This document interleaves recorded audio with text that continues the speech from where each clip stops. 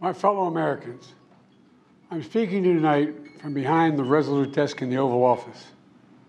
In this sacred space, I'm surrounded by portraits of extraordinary American presidents.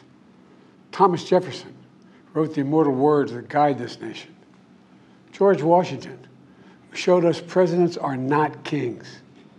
Abraham Lincoln, who implored us to reject malice. Franklin Roosevelt, who inspired us to reject fear. I revere this office, but I love my country more. It's been the honor of my life to serve as your president. But in the defense of democracy, which is at stake, I think it's more important than any title.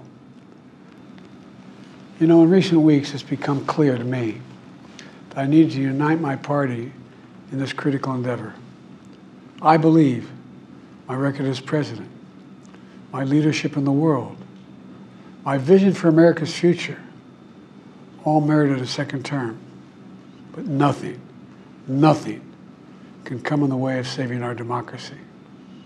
That includes personal ambition.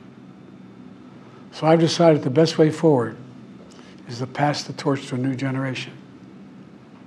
That's the best way to unite our nation. You know, there is a time and a place for long years of experience in public life. But there's also a time and a place for new voices, fresh voices, yes, younger voices. And that time and place is now.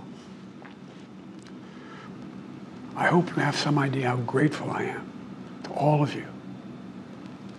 The great thing about America is here, kings and dictators do not rule, the people do. History is in your hands. The power is in your hands. The idea of America lies in your hands. So let's act together, preserve our democracy. God bless you all, and may God protect our troops. Thank you.